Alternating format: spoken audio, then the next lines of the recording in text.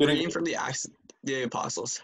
They Yeah. devoted themselves to the apostles' teaching and fellowship, to the breaking of the bread and the prayers.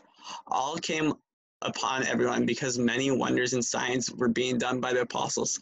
All who believed were together and had all things in common. They would sell their possessions and goods and distribute the proceeds to all as any had need. Day by day, as they spent much time together in the temple, they broke bread at home and ate their food with glad and generous hearts, praising God and having the goodwill of all the people. And day by day, the Lord added to their number those who were being saved. Just take a moment to allow the reading to settle, to perhaps reread parts of it in from your paper. Be mindful of any words that jump out at you. Be attentive to anything that stands out.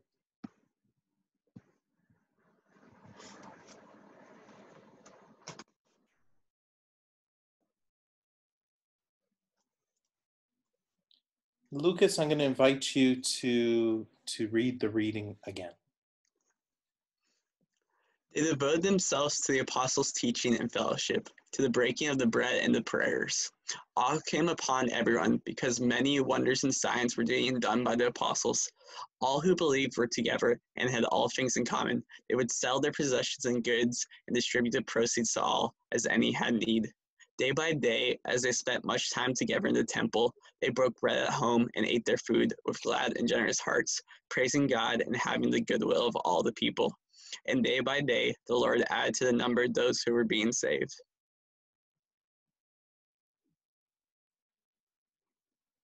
Once again, if any words, any ideas or thoughts surface, if you have a pen and paper, you can jot them down.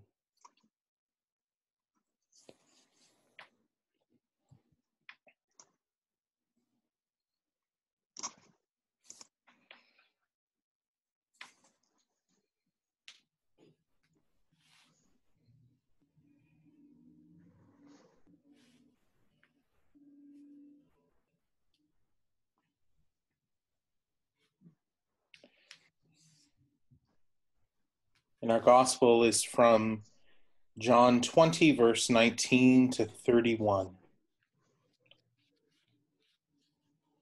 When it was evening on that day, the first day of the week, and the doors of the house where the disciples had met were locked for fear of the Jews, Jesus came and stood among them and said, "Peace be with you." After he said this, he showed them his hands and his side. Then the disciples rejoiced when they saw the Lord. Jesus said to them again, "Peace be with you. As the Father has sent me, so I send you." When he had said this, he breathed on them and said to them, "Receive the Holy Spirit. If you forgive the sins of any, they are forgiven them. If you retain the sins of any, they are retained." But Thomas, who was called the twin, one of the 12, was not with them when Jesus came.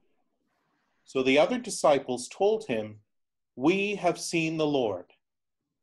But he said to them, "Unless I see the mark of the nails in his hands, and put my finger in the mark of the nails, and my hand in his side, I will not believe." A week later, his disciples were again in the house, and Thomas was with them. Although the doors were shut, Jesus came and stood among them and said, "Peace be with you." Then he said to Thomas, "Put your finger here and see my hands. Reach out your hand and put it in my side. Do not doubt, but believe." Thomas answered him, "My Lord and my God." Jesus said to him, "Have you believed because you have seen me? Blessed are those who have not seen and yet have come to believe." Now Jesus did many other signs in the presence of his disciples, which were not written in this book. But these are written so that you may come to believe that Jesus is the Messiah, the Son of God, and that through believing you may have life in his name.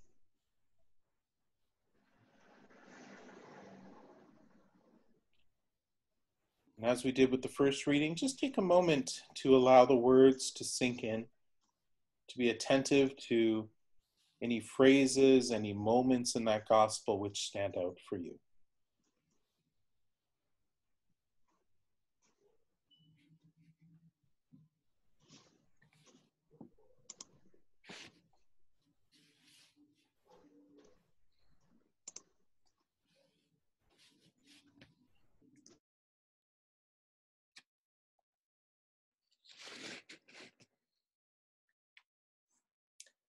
And I'll read it once more.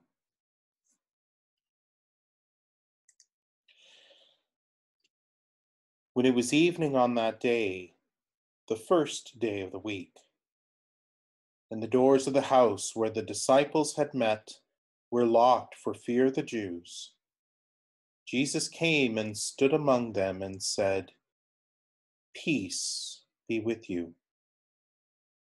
After he said this, he showed them his hands and his side.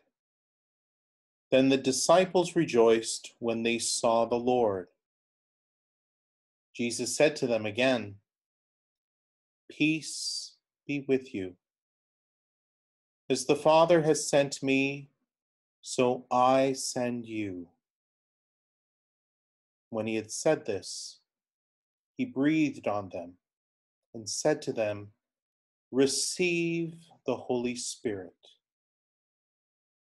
If you forgive the sins of any, they are forgiven them.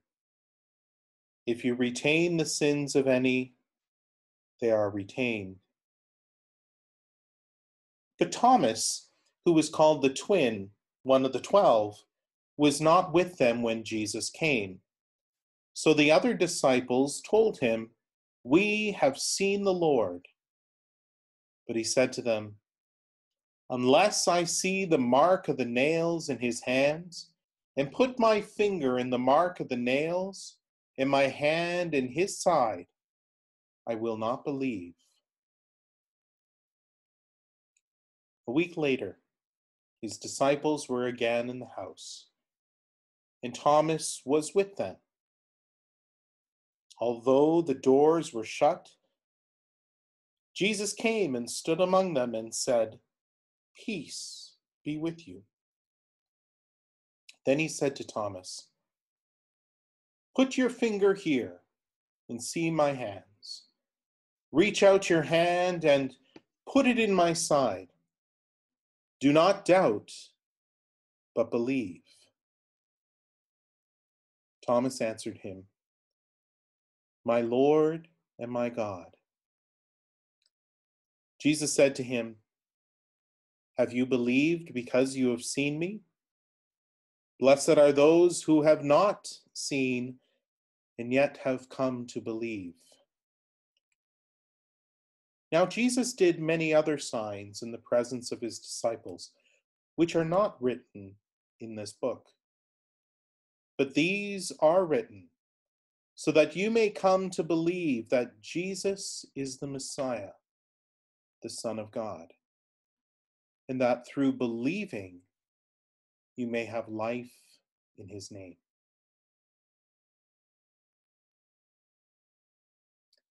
Once again, just take a few moments. Any thoughts, any words that stand out to you, just make note of them before we move on.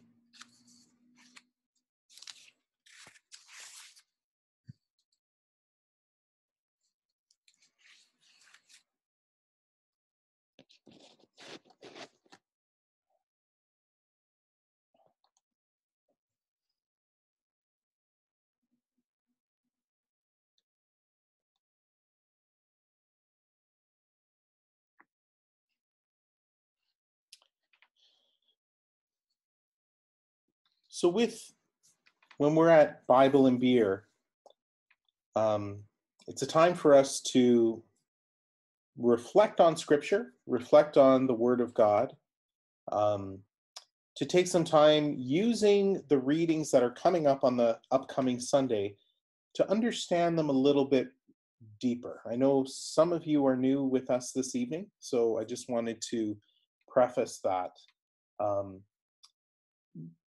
In readings like this, being the second Sunday of Easter, they're packed full of so many images and information that it's important for us to unpack it step by step. Because the second Sunday of Easter is filled with so much imagery, so many key points that teach us about where we are in our Easter journey, but also where we are as a faith community, especially with, the celebration of Divine Mercy Sunday, which are based on these readings as well. But we're going to look, as per usual, at what is going on in the Scripture story. With Divine Mercy, not so much to talk about Divine Mercy itself and the whole tradition, but to look more intently at what is happening in the Scripture passage. Okay. What we're seeing in the first reading and in the Gospel is very much a mirror of the two. Often I've said in the past, and we've seen this most intently through Lent, and then now in Easter, and through the other times of the year, the first reading and our Gospel are often very much connected. Whereas the second reading, in this case from one of the letters, it just helps us to reflect specifically on a theme within the day. Now, in Lent, we listened a lot to the Old Testament prophets. And what we're going to see through Easter is our first reading is actually always from the book of Acts. That's something to point out, because even though the book of Acts isn't dealing necessarily with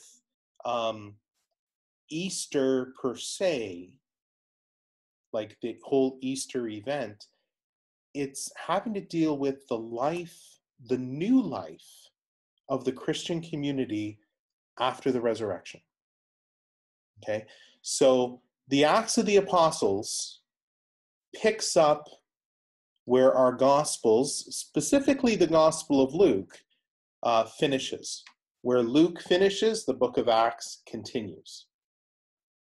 Where the story is in Luke and the Gospels about the life of Jesus, the Acts of the Apostles is literally the life and times of the apostles in their experience of living this new life in Jesus Christ. So that's important to understand, because in these readings, what we're seeing in Acts is what was life like following Pentecost. Being in chapter 2 for the Acts of the Apostles today, this passage is talking about living the ideal of the Christian community following the moment of Pentecost. What we hear about on Pentecost Sunday, okay, when the Holy Spirit is given to the apostles, in the traditional timeline that we understand and we celebrate liturgically, this story follows immediately. So after they have been locked up in the room, after Jesus has ascended, and they are set free, if you will, and commissioned with the gifts of the Holy Spirit, the life of the early Christian community is described here. So they're living kind of the ideal. We're seeing what was possible, what really stood out to understand what this Christian community was all about. And there's three things that we hear about in this first reading, three very important things that Luke, the author of the Acts of the Apostles, is trying to help us to remember. There's three things. It's about teaching, it's about solidarity with one another, and it's about prayer. Life for the early Christians is about teaching, solidarity, and prayer. First of all, teaching. We understand that they would follow the teaching of the apostles, those that knew Jesus most intimately. The teaching of breaking open God's word through the scriptures, through the Old Testament, very similar to our experience of the story of Emmaus, where Jesus explains everything in scriptures, everything that had to happen. They were still new at this. They were trying to understand. They were trying to see, with a hindsight being 2020, what the whole experience of Jesus was about. For those who were new and added to their numbers, as we hear at Pentecost, this is their life in getting to know the experience, maybe hindsight again, the experience of the Christian community and how it was shaping who they were to be. And really, this is kind of characterizing the life of the Christian community within a few years of Jesus's death and resurrection, before any of the scriptures were actually codified. And we spoke about that last month, about the timing of when the Gospels came to be. Okay, even before Mark wrote the first Gospel, or it was put down on paper, 17 years, starting 17 years after Jesus' death. This is the whole tradition that they were living by, that oral tradition, before the scriptures were beginning to come together. This was their life. The second thing, solidarity. It wasn't just a philosophy like some type of Christian socialism, but more living community was their response to their experience of God present among them. They lived in solidarity with each other. They sought to deepen an awareness of God's love, mercy, and forgiveness through the concrete expressions and the structures that they had experienced through the grace of God among them. So you see things like, as we hear in verse 25, they sold their possessions and goods. They distributed it to all as they had need. You know, one of those perfect world scenarios, if you will, to help us to understand God working and God's love and grace working through us through charity. We're seeing so much of it about that right now in the response for COVID-19. You know, we've said this before when we've reflected on this, the church isn't as present in this time of COVID-19 because we're not always at the forefront of the medical situation, maybe as in past pandemics in the Middle Ages. But the values that we're seeing come to life here is very much rooted in this call for solidarity. So I think even though we might say, well, the church isn't present, we're not, we're doing things virtually among ourselves and so forth right now. Yeah, that may be all we can do. But the witness that we're seeing in healthcare, in the social structure, trying to help people is really very much rooted in our Christian experience. That's something to remember. The third thing, prayer. It's important to remember that this early group of Christians don't really identify themselves as Christian yet. They're still Jews, and they're good Jews. They go to the temple, okay, day by day, as they spent much time together in the temple. They didn't change the temple. They're still Jewish. They're still praying as good Jews. But they also broke bread at home. This is where we're starting to see the breaking of the bread taking on a very significant role in the life of that early Christian community. The Eucharist, the thanksgiving, that response to the awareness of God's grace in their life together. This is where we hear about it. This is before the persecutions. This is before the Christians had to go into hiding. What we're hearing is day by day, they spent much time together in the temple. So on Saturday, the Sabbath, and then on Sunday, the first day of the week, the day of the resurrection, they broke bread at home and ate their food with glad and generous hearts. Their life, this glad and generous heart. Some translations use the word sincerity of heart. This glad, generous heart, this singleness of heart. What this is calling forth in us, but also in them, is becoming one together. It was a recognition that they were being called together for more than just themselves. That's what the early Christian church was trying to recognize, how their life in Christ, in this experience of the risen Christ, was an experience of becoming more than just being themselves.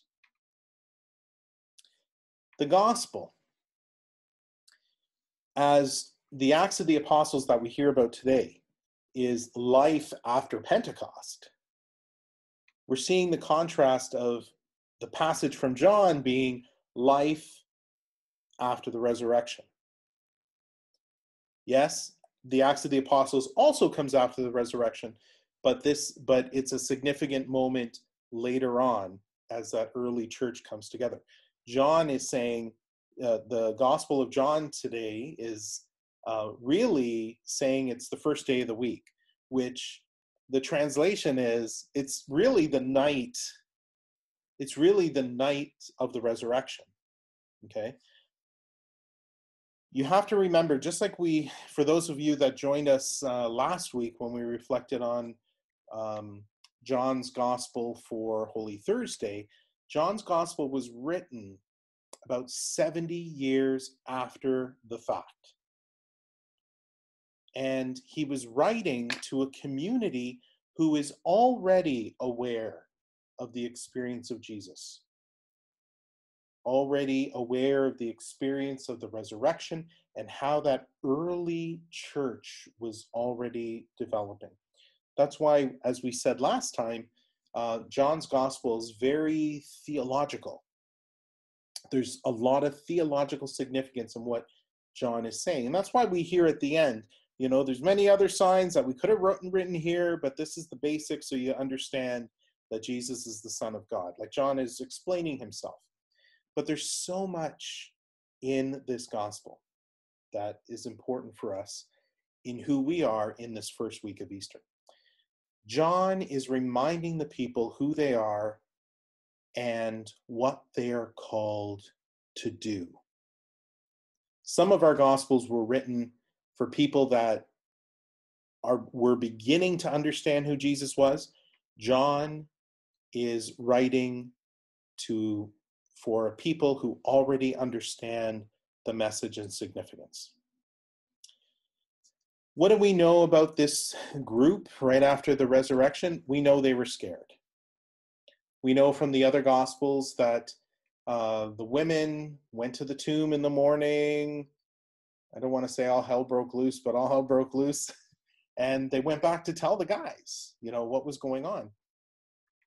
And we know that they were a fearful bunch because they were afraid of the authorities. The body was gone.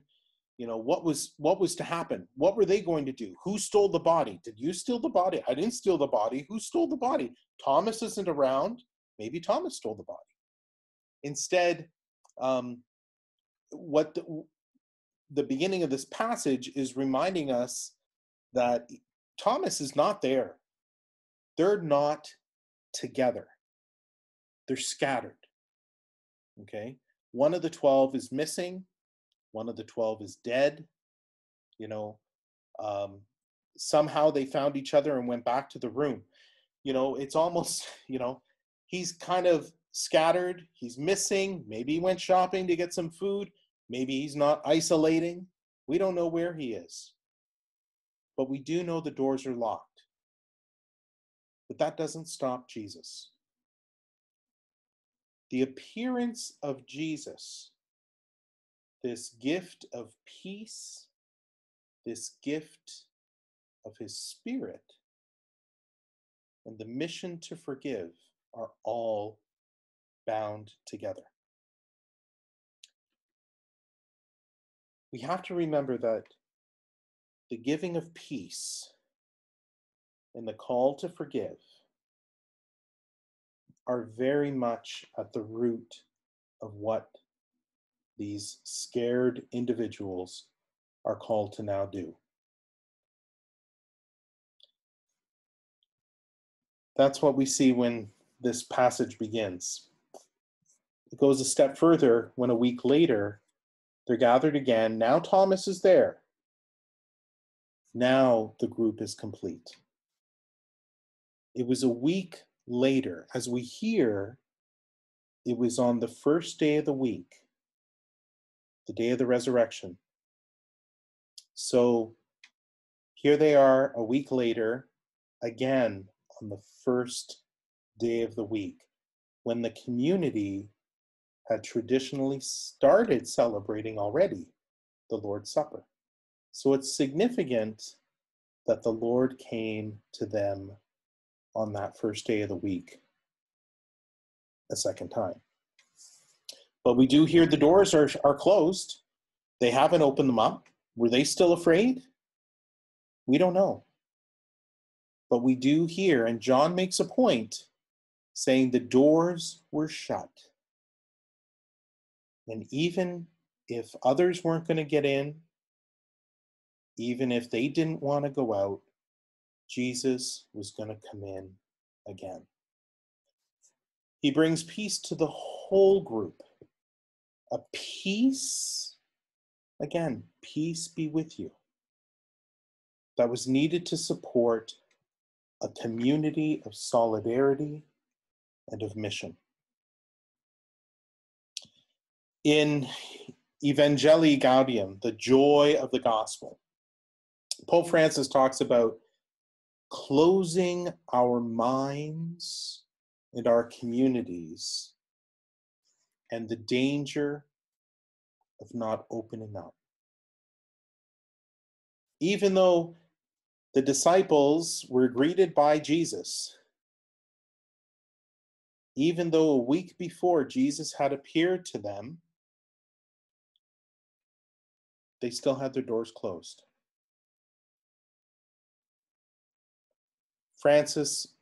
Pope Francis continues by saying, more than by fear of going astray, my hope is that we will be moved by the fear of remaining shut up within structures which give us a false sense of security, within rules which make us harsh judges, within habits which make us feel safe. While at the door, people are starving, and Jesus does not tire of saying to us, give them something to eat.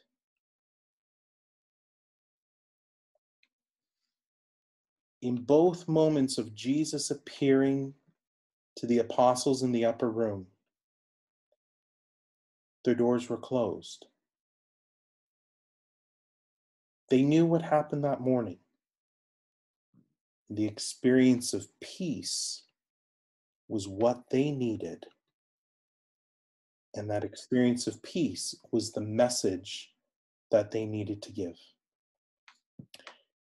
And John connects that with the experience of bringing forgiveness in the midst of that peace.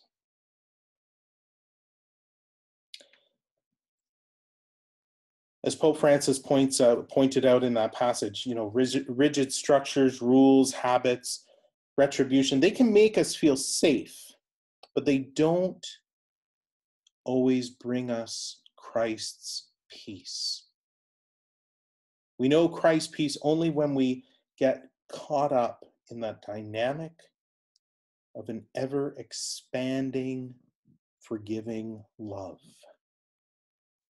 And that's kind of the journey that we're called to deepen in these 50 days of Easter. The message of those two moments. Jesus came and appeared, breathed peace upon them, commissioned them to go, but they still kept their doors locked. It wasn't until they were together again, they were together as a group, and they've had time to allow that peace and that mission to settle in them. It's what had to happen for them. Not only and you think about this is the first time they're seeing Jesus after the resurrection. And they were scattered too. This is Jesus's first chance to bring them peace and to let them know the forgiveness for what they did. We hear in the Gospels and also the Acts, in the Gospels, the continued stories of the appearances of Jesus before the ascension. And we hear those times, Peter has to say 3 times, do you love me? And says, Lord, I love you. Why do you keep asking me this? Those 3 times of affirmation were to correct the 3 denials. To presume the disciples had it all together right after the Pentecost, after Jesus appears to them, I think that shortchanges our experience. So it's important for us to remember that as we continue in this time of Easter, we still continue to receive and accept the presence of Jesus, to allow his peace to be a source of grace, to allow his forgiveness to be a source of grace, and to know that we're called then to leave our place, to leave our home, to leave where we're bound up together. And literally right now, how do we then become that source of peace for others and that source of forgiveness? All right. On the page that you have there are the questions, and I'm going to copy them into the chat for you to have with you. I may do this a few times because once you get into small group, you may need them posted again. What did I do? Who did that?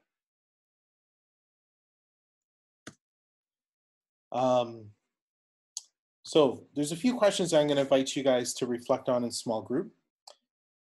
How does our first reading from Acts reflect your lived situation right now? Maybe how is it different? And I'm thinking your lived situation, in and outside this element of isolation, I guess. Where is there room for you to grow? Second question, what's been going on in your house? Who is there with you? Is there fear? Is there isolation even within your own home with others? Is there doubt? How is Jesus finding a way in these days?